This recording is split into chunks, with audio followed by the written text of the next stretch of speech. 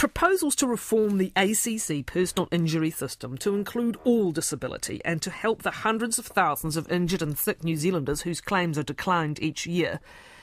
Barrister and researcher Warren Forster will spend the next 18 months developing recommendations to create a no-fault system that doesn't distinguish between sickness and accidents.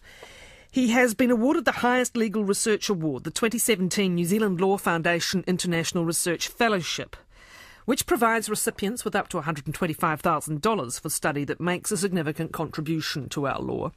Earlier this year, Warren Forster led research that found ACC was out of step with the wider network of institutions managing injury. It also concluded that reform would better help injured people and, in the long run, reduce the economic and social costs of injury to society. For more than a decade, Warren Forster has researched and reported on flaws in the system and advocated for ACC claimants. It began with his own mother's claim being declined in 2005, which led him to return to study the law, first to represent her, and then into years of researching and specialising in the ACC system. In this latest project, work will be done to examine overseas systems with a view to ending the current discrimination in the no-fault insurance scheme that is based on the cause of disability. Warren Forster's in the Christchurch studio. Good morning. Good morning, Catherine, and kia ora to you and the visitors. This is a big ask to develop an idea that could effectively become a legal system in just 12 to 18 months. What are you hoping to achieve? Well, first of all, I can't do it all myself within 12 to 18 months. I have to be realistic, Catherine. If I go back to Sir Owen and his report in 1967, it took 5 years for it to be picked up by Parliament and then a few more years to be implemented, so nothing's going to happen in terms of substantive change quickly. But we've got an opportunity here to finish the work that he started. He set out a vision that was very forward-thinking, and we've lost our way. And the question now is, what is the effect of what we're doing, and should we have another think about how we do disability in New Zealand? So Geoffrey Palmer tried to do something similar in 1987 to 1990. How will this be different? Well, I like to think third time lucky, Catherine. We go back to Sir Owen and he set out a vision, and then, as you say, Sir Geoffrey picked it up in the late 80s. But what we have now, which is different, is we have so much more information, and what we've become is a system that shifts cost from the public health system to the justice system, or from ACC to the health system. And we need to really step back and think, what is the effect of this on our society over a long period of time? So we've got the opportunity to go away and do a lot of thinking, to look at what has been picked up and what the developments have been in the last 50 years, and then really try and figure out whether we can redesign how we do things in New Zealand and cut out all the process cost of doing an assessment here and an assessment there. By the time you've been to see ACC surgeon, you've been to the surgeon in the public health system, and you've got an independent report, you've spent 3 or 4 hours of surgeon's time writing reports where you could probably do the surgery for 3 or 4 hours. And they're the kind of questions that we need to really think about as a society and say, are we doing this the best way we can? We're told that our no-fault injury compensation system is, or at least was, world-leading. So where else will you look? Well, it was world-leading 50 years ago. But where we've come to now is something slightly different. And each place overseas faces a similar problem. We've all signed up to the Convention on the Rights of People with Disabilities. We all say we shouldn't discriminate based on cause and we should treat people fairly and equally. But no one's really cracked this nut yet. So Scandinavia's gone in a particular direction with some systems that they have. Germany's just developing a new system which deals with some bits very well. Ireland has some ideas. Iceland has some ideas. Canada, particular states in Canada and Australia. So everyone's picked up bits of it, and there's bits that they do well, but no one's yet designed the overall system and said, here's how we need to deal with this. So, for example, access to buildings. Should we have retrofitting of every building when a person needs a doorway to get in with a wheelchair, or should we say, let's just design this problem away? And the same thing for across the board. Should we have retrofitting of everyone's bathroom when they need to have a shower that they can wheel into, or should we say, let's rethink how we do this? Every 30 years, many bathrooms in New Zealand get redesigned and put in. So why don't we just design away much of these barriers that cause the problems? You are looking widely then, but on the question of sickness and distinguishing between sickness and accidents, I was just looking up the figures this morning. Last year, or this year rather, claims costs, this is ACC's last annual report, claims costs increased by 6% to $3.7 billion. We fund the system, that's the point. We pre-fund it. A lot of money is invested to maintain a significant pool of funding to be drawn down on. But that's nearly $4 billion of costs to be paid out. What are you talking about, and what would the impact be of not distinguishing between sickness and accidents? Well, first of all, Catherine, I have to acknowledge that the costs are going up of ACC, but we have to ask ourselves why.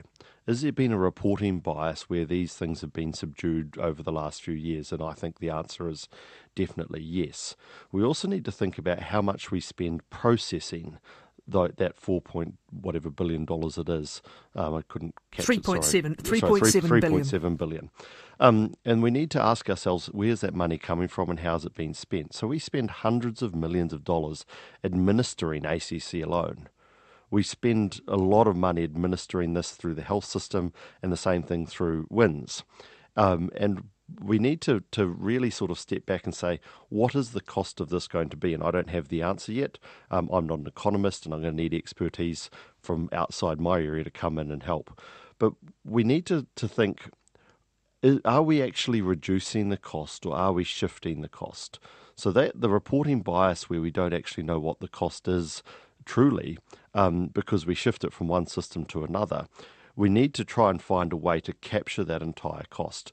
Because if someone's surgery has declined, or someone's social support has declined on the basis that there was a birth-related problem and it's not covered by ACC, someone still has to care for those children. Someone still has to put all that social support in place. So we need to try and find a way that we don't shift cost from one institution to another, or from one government agency to another, or to the families. Isn't that the risk, though, that if you broaden the net, and I do want to get specific about the sickness proposal, that if you broaden the net, you're going to have the ACC system taking on more of the costs currently in the health system. We know the pressure the health system is under. We know that the new government, I think, is planning to put billions, a very large proportion of any new funding it has available to it, just to try and top up the health system. You mention the work and income, or the social welfare system as well. Is there a risk that if you cast the net too widely, you are going to put pressure on the ACC system, transfer pressure onto it that is currently elsewhere? Undoubtedly, there will be pressure on the ACC system, but we also have to look upon that as an opportunity. At the moment, ACC is meant to fund the health system the cost of treating injuries, and they're not doing it. We don't know how much they're falling short, but ACC is incentivised not to properly fund the health system, and the health system's left holding the bucket at the end. And what happened in one example is surgery. When ACC doubles the number of surgeries it declined, there's not a corresponding memo that goes to the Minister of Health saying, hey, health system, you're about to be hit here with a massive increase in elective surgery. So when that flows through for a period of 5 or 10 years, you've got hundreds of thousands of people waiting for surgery. And that really is just cost shifting. We need to acknowledge what it is. Affordability needs to be forefronted. We need to say one of the principles of this is affordability. Then we need to work out what the cost is and decide what's affordable. Shifting it round from one place to another isn't a sensible thing to design a system to do. And we've got the opportunity now to redesign it. I completely appreciate what you're saying about the shifting of costs out of ACC onto health, and I want to come back into how your research has evidenced some of that. But I'm talking about it coming back the other way if entitlements are broadened to include sickness. And what do you envisage there? For example, let's take that case that's in the news right now, where effectively you have an injury, that you would argue is the result of an illness. I'm talking about the family that's been hit very hard with a case of botulism from eating wild boar. So when you look at that case, from what we know about it, would you say that they ought to be covered by ACC? Well, look, to answer your question from a legal perspective, no, they're not covered. And if I can just compare the botulism situation with the Campylobacter situation in the Hawke's Bay, two very, very similar cases. Now, the one in the Hawke's Bay, arguably, there was someone at fault. So we have an argument. ACC says they won't cover it because it doesn't meet the criteria of a criminal act. Botulism, I don't think there's any suggestion of a criminal act. But the outcome is very similar. You have people who are going through a problem that they need to interact with the health system, they need some social support, they need some financial support, and they need some rehabilitation. If you take that family, should we say, well, it's actually that the public health system should do this bit. Once they leave the public health system, their family should provide the social support. And let's not worry about rehabilitation because it's not up to us as society to fund it. That's a pretty outdated way of looking at it. If we can say, well, maybe they can't return to work at this point, so let's see what we can do to help them. And there's been a bunch of studies done in Dunedin with the potential outcomes of injury study, the POISE study, where they compared people who had a similar impairment. So they looked at people who had brain injuries and looked at people who had strokes.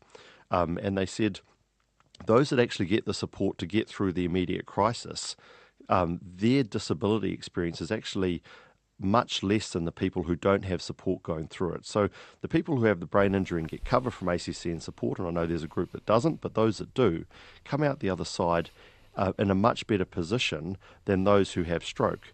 And what we need to do is think about, should we as a society step in and help minimise that impact and support the person through that process of change? Or should we say, well, actually, it's not my problem, it's not your problem, it's the family's problem, and if they don't have insurance against botulism, then too bad. And we have flow-on impacts that go well beyond the immediate problem that we see in front. These people have families. What happens if they can't support their families and their houses and relationships? And all of these problems flow on into society and end up costing us a lot of money. It all makes sense. It makes tremendous sense. But shouldn't that support, similar support, be provided to the families of stroke victims? The question is whether it should be ACC funded out of people's levies as they are now, or whether it should be funded out of a health system or a disability system or a work and income system that we're functioning better. When we have multiple systems and we incentivise each system to perform in a particular way, then we're always going to have cost shifting between systems. We need one system. I don't really mind if we call this the Woodhouse system, the disability system, the ACC system, or the Blue House and Auckland system. What you call the thing doesn't matter. The key point from a person's perspective is that they go along and they say, I need help. I need this kind of help to help me through this process. Where can I get it? And the last thing that we should have is a system where people need to go into 20 different organisations to try and get help, where they go from pillar to post and people give up. Will this then affect how what we're currently calling and understand as the ACC system, the injury system, is funded? Because if you extended this, and indeed to stroke, if you extended it, I don't know, to diabetes, or which we know we're heading for in an epidemic, I think, and heading for a greater one, again, you can straight away see the costs piling up. Now, the sense of the service delivery that you're outlining is obvious. How it is funded is less obvious, because currently the provisions of ACC are levy-based. Are you talking about maybe having a tax transfer from some of these other systems? You know, are you going to look at the financials? Yes, I'm not an economist, so I'm not going to design a system that says here's the cost that the levy should be. But what I'm going to look at is how can we redesign what we do? And take, for example, the health system. The health system's funded through tax. The increases that were put in place by the previous government didn't keep pace with what's called the labour cost index. So as wages went up, and wages are a big part of the health system, the funding to the health system didn't increase accordingly. So they're similar to ACC, some bits go up with the labour cost index and some go up with general inflation. So we need to say, are we funding the health system in the most sensible way we can? How much is the health system spending doing these kind of disputes and cost shifting? Shouldn't we just have one system? And if we have one system, then we need to have a conversation about how we're going to fund it. So if we look overseas, different social insurance models do different bits, but not many of them have a central overall view about what's happening. And maybe the time is right to have a conversation as a society about how we fund this and where the money goes and how it flows, because the model of ACC, and a lot of people don't really understand this, with the capital reserves they have, which is great. ACC does that financial bit amazingly well. They return above benchmark returns on their investments year after year. So they effectively use the international stock market to fund part of our ACC system. There's no principled reason why they can't just extend that out. We're not talking about stopping ACC doing the bits that it does really well, but what we need to do is have another think about how we can make all of the bits of the system work together. So you're talking about a one-stop shop disability model, whatever cause. The other reason that I flag the costs if the things currently dealt with in the health system come under this system is that you're going to find yourself again for that taxpayer health dollar competing with cancer drugs, for which there's huge demand, new generation cancer drugs, with Parkinson's treatments, with stem cell treatments, with all the challenges of rationing, to use a word no one wants to use but is increasingly our reality, that the health system has to deal with. Do you believe there is a way, under a one-stop shop disability model, to not end up in that kind of competition? We have a big question to ask ourselves about how we fund health. I completely accept that. I don't think how we're doing it now is the most sensible way to do it, and I think that it has an impact on people. But if we take cancer, for example, if we can help the person with treatment and maintain their livelihood and maintain their relationships in the community and all of these things, surely we're going to be better off. And we can't even have those discussions at the moment because someone who has cancer isn't covered by ACC. They need, if they don't have their entitlement through the WIN system, then the cost falls on their family. There's still a cost there. And we just need to have a rethink about how we do it. And affordability has to be one of the guiding principles. We have to be able to have that conversation, and we have to be able to forefront it and discuss it, Catherine. At the moment, no one ever says, oh, well, the key problem with ACC is it's trying to balance affordability against service provision. That all happens behind the scenes, and it's almost hush-hush. And what I'm saying is, well, let's forefront that. Let's accept that affordability to our society and how we fund it is actually one of the key bits, and let's see if we can make that work really efficiently rather than the current system, which is cost-shifting. Let's talk about some of the specific faults in the system that you've identified through previous work, because I'm interested again in where you're going to go in this. We've talked about the bureaucracy. One of your findings was that the number of claims declined is likely massively underreported. Just remind me of how you reached that conclusion of it likely being in the hundreds of thousands rather than the official figure. Well, ACC's now come out and recognised it's in the high 90s, so I'm going to use 100,000 there. They've also recognised it doesn't count all the things. So I wrote back to ACC and the Minister and I said, here's all the other bits that you haven't counted. Can you go and count them too, please? And they haven't yet. But if we use 100,000 as a figure, which I don't think anyone can dispute, because it's easy for my maths, and we then give $10,000 of dispute resolution costs to that dispute. So we then pay lawyers and doctors to have a dispute for 100,000 people a year.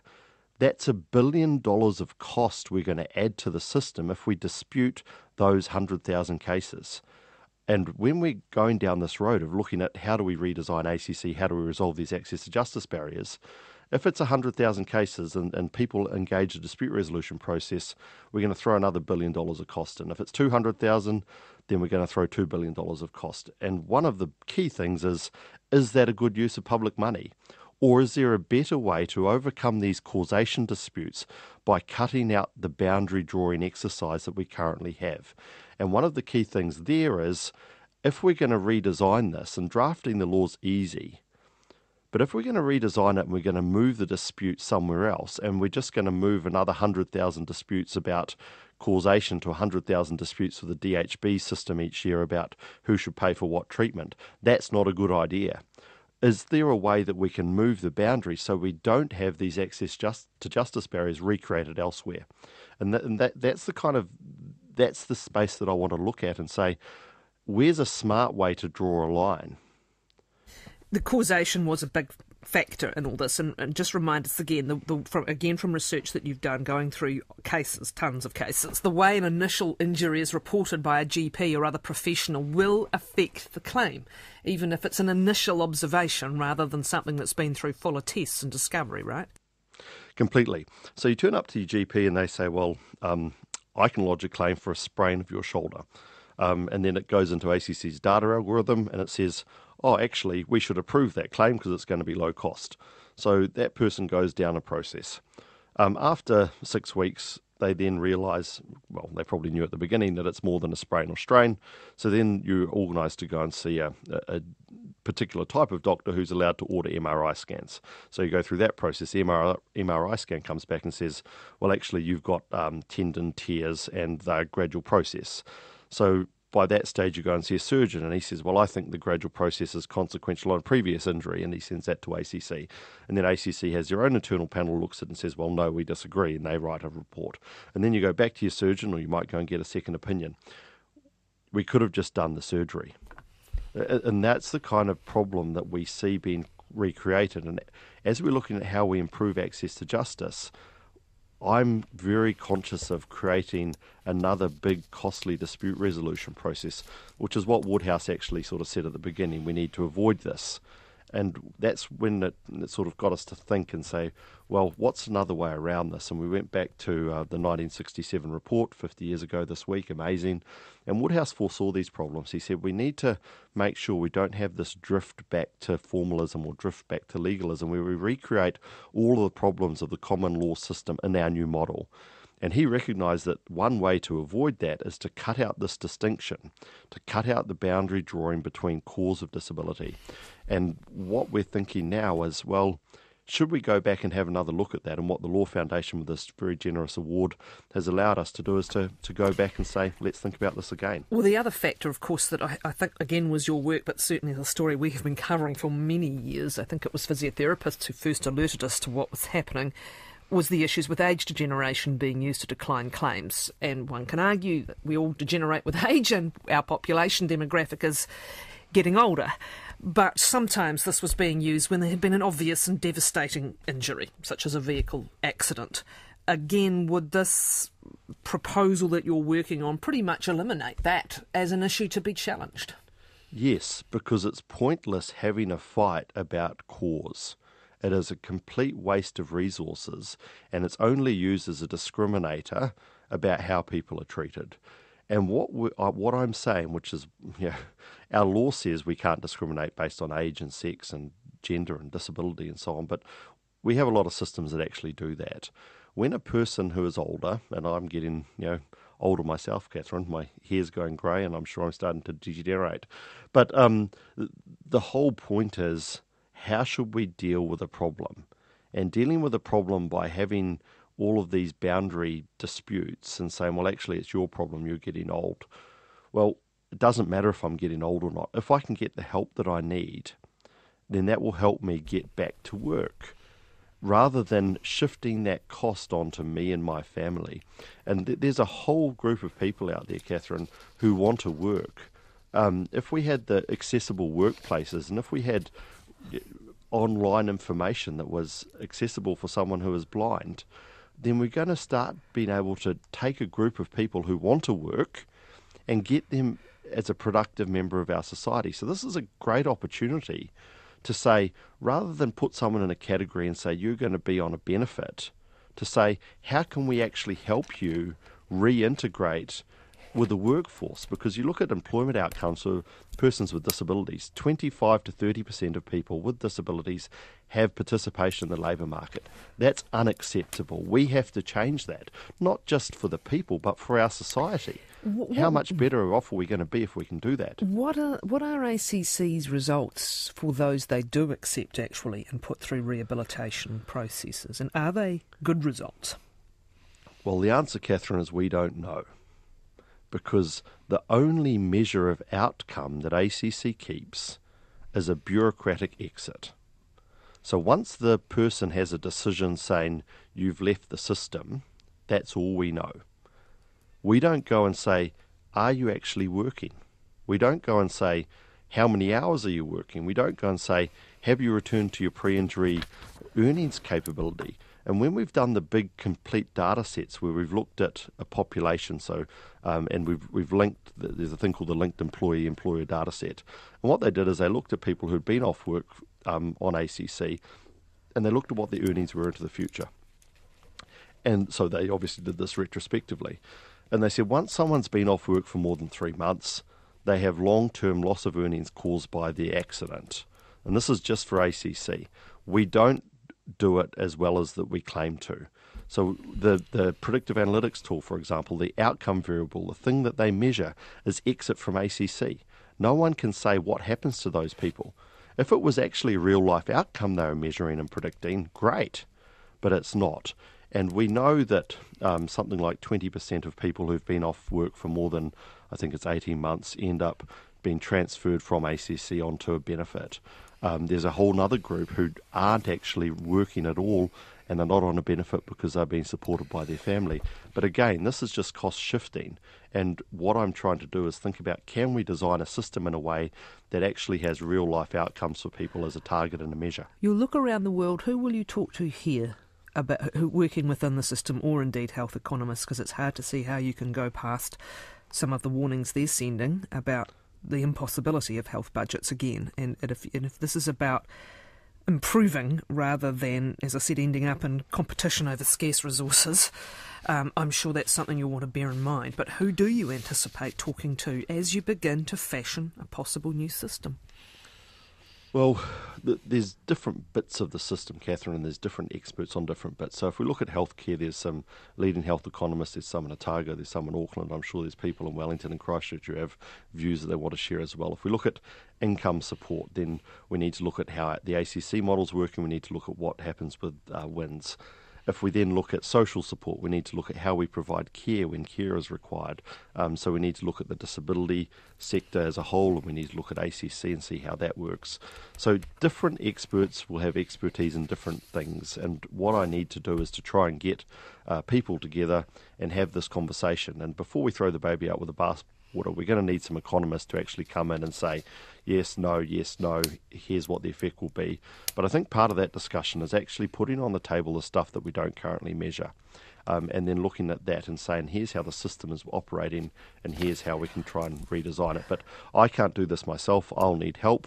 The generous funding from the Law Foundation will get us so far, but we're going to need others to come on board and say, here's what we know about health models. Here's 4 different ways of doing it, and the government's actually doing some work here too. So we're going to need people to come on board with this project and share their vision, share their ideas, and importantly, identify the problems. But my project will go along the lines of working out some principles, then trying to develop a number of different models and see how they would work, and then testing those models against those principles. It's going to be a big task, Catherine. And Sure as I say, Sir Owen tried it, Sir Geoffrey tried it, and now it's my turn to have a go. There might not be a great answer, but we need to have a conversation as a society about this, and what we're doing now is really just the start of that. Well, it's a culmination also of a decade's very hard work, so all the best for it. Thanks for talking to us. Warren Forster.